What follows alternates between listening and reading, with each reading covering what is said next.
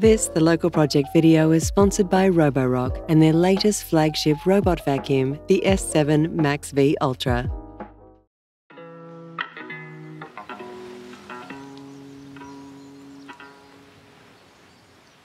I'm Jeremy. I'm Scott. And we're the directors of Eldridge Anderson Architects. And this is our Juc Studio project, which functions as my own house and my family's house, and also our studio space. Juc's about an hour and a half south of Melbourne, a surfing community predominantly. Lots of small fibro beach shacks that are now in the process of being redeveloped. We lived in a little house on this property for a number of years. One of the things we were drawn to was the idea of living under the gum trees.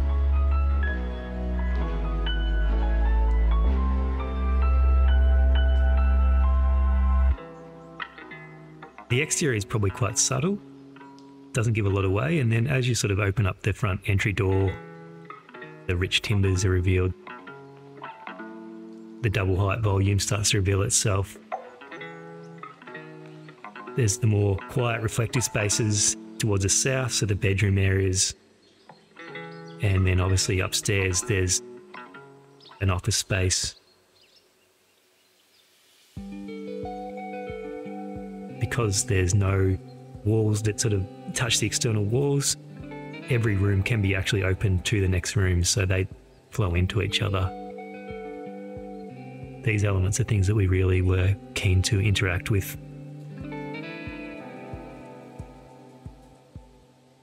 So the house itself isn't enormous, but I guess it's been one of our interests in some of our other projects as well, is to maximise what we're using. The definition between circulation space and room space is sort of a little bit more overlapped. So those things have all sort of combined in quite a special way, I think. It's not just how it operates, but it's how it looks and how it feels. Screens actually make up the entire perimeter of the house. They can be completely slid away to open to the landscape. And as you're adjusting them for privacy, or depending on the weather, you're also changing the lighting levels and what's reflected or diffused. That subtle activation gives a sense of life rather than one shape or a form that is the same all the time.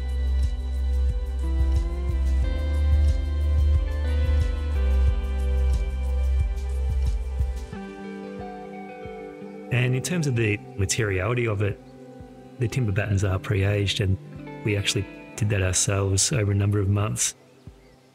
They've taken on this sort of silvery quality, which also helps pick up on some of the landscaping elements.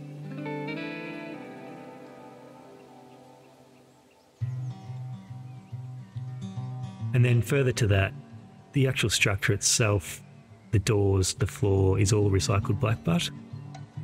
The blackbutt itself actually has a rich blondie sort of quality to it. The builders were real craftsmen on this project. They took real pride in their work, the connections, the way that the timber's all detailed. It's quite a beautiful thing. We actually started the design process while we were travelling through Japan.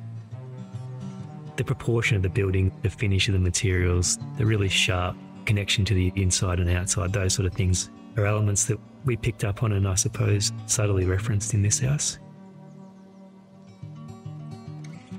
It didn't seem appropriate to build a house that took up the whole site, and it's nice to let this landscape flow from one site to the next. We don't have a deck as such in this house, but the entire space is actually a deck when you slide the doors back, which gives that ability internally to just sit above the landscape and sort of survey the landscape. And it also becomes a backdrop for the shadows and the shapes of the vegetation around it. On a day like today, where we've got beautiful sun pouring in from the north, it's quite still. We're approaching winter here, and we've got sun deep into the building, filtering through the leaves, filtering through the battens. There's a poetic sort of quality to the way the sun dances through the building and changes through the day. It's quite a peaceful thing to be so connected to that. I think one of the aspects I'm most proud of this project is probably the architectural clarity that we've achieved. It's something that we've probably been refining and striving for over a number of years. The humble presence of the house, I think, is a real success, especially down here, and there's a lot of development along the coast. But this place maintains a composure rather than a lot of moves. It's a singular idea that we feel like we executed in quite a refined way, which is something that we're quite proud of.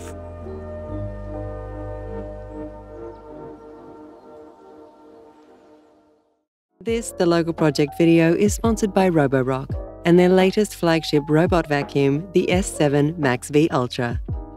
The S7 Max V Ultra is a highly intelligent cleaning system with top quality features such as a full automated dock that fills, washes and empties to make floor cleaning easy and effortless. Our homes are incredibly dynamic places, always in a state of constant change and movement. The Roborock is a highly intuitive vacuum system that uses reactive AI 2.0 obstacle avoidance to accurately process and recognize these changes in the home to clean effectively and safely. Through its highly advanced machine learning algorithms, the vacuum is able to process hazardous obstacles such as wires, power outlets, pet waste, and fragile items, and find the best way around. The S7 Max V Ultra also includes a Vibra-Rise mopping system that scrubs your floors up to 3,000 times per minute with a consistent high pressure. If carpets and rugs are present, rest assured the S7 has an automatic mop lifting avoidance system that prevents them from getting wet. The idea of a camera roaming through your home may not be the most assuring one.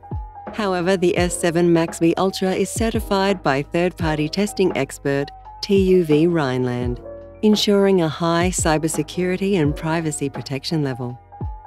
The Roborock S7 Max V Ultra is a highly reliable, intelligent system that ensures cleaning your home is easy and effortless. Head to the link in the description to learn more about the S7 Max V Ultra and how seamlessly the system can be incorporated into your home.